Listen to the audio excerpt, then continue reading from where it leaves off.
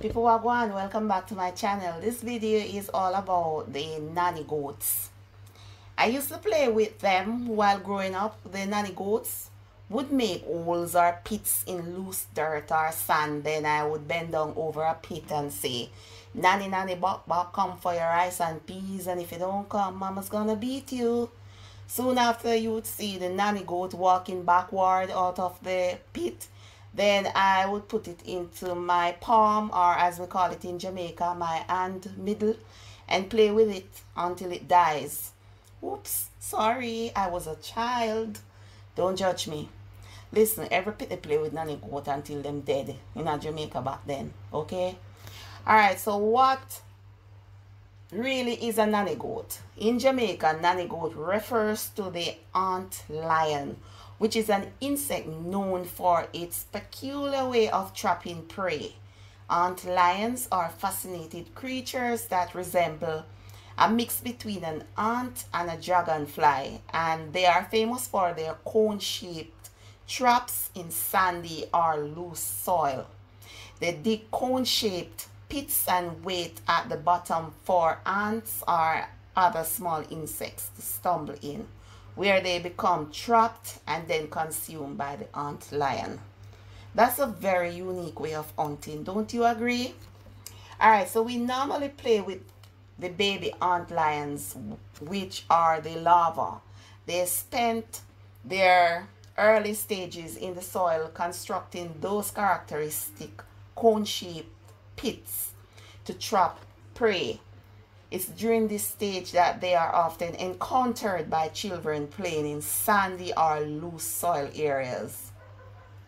As they grow and develop, they eventually pupate. I think this word is pronounces pupate. P-U-P-A-T-E, pupate.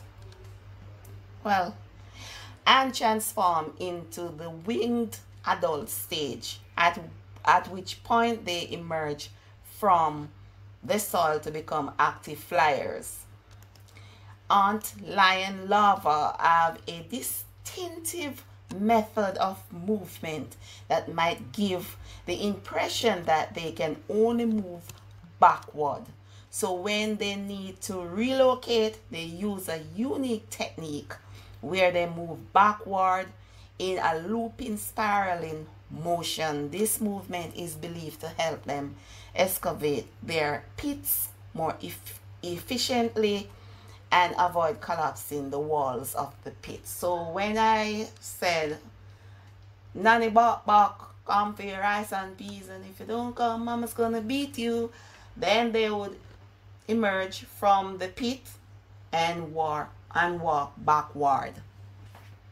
Look very handicapish, if I might say so. Now, they can walk forward as well. Yeah, man, they can, but they rarely do, but they can. Alright, so this is a bit of history from growing up in Jamaica during a certain time period and what we did. Can you relate? Tell me. Alright, people, thank you for watching. Thank you for sharing my videos. Thank you for subscribing. And thank you for your comments as well. Whenever I do get comments, by the way. Anyway, now watch your face. Still I go put out my videos. Not true? Yeah, man. There are so much to learn about Jamaica and growing up in Jamaica and all of that good stuff, right? Memories. Don't live like people do. I go. Walk good until next time.